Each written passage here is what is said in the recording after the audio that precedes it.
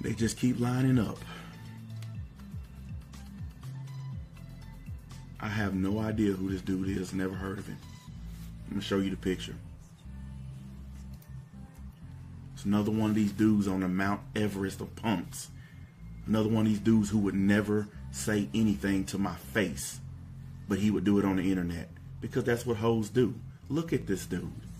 Look at him. I know females that could kick this dude's ass. And he on the internet calling me scum. You know what? Damn right I'm scum. Damn right.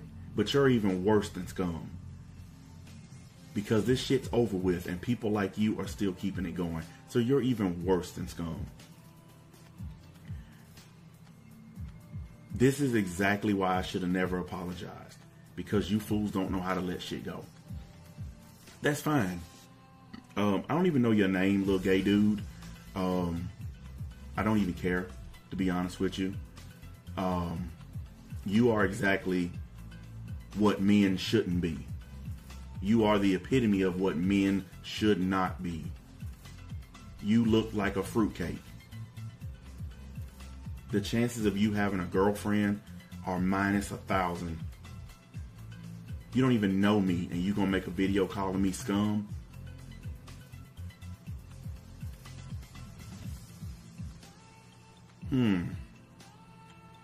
That's scum. And that's a real scummy thing to do. You don't know shit about me. But I know something about you. Those glasses look like you stole them from your sister. Along with the blonde hair dye.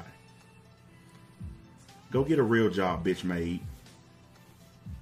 This is exactly why I don't like little punk ass white boys like you. Holy fucking shit, I wish I could meet you.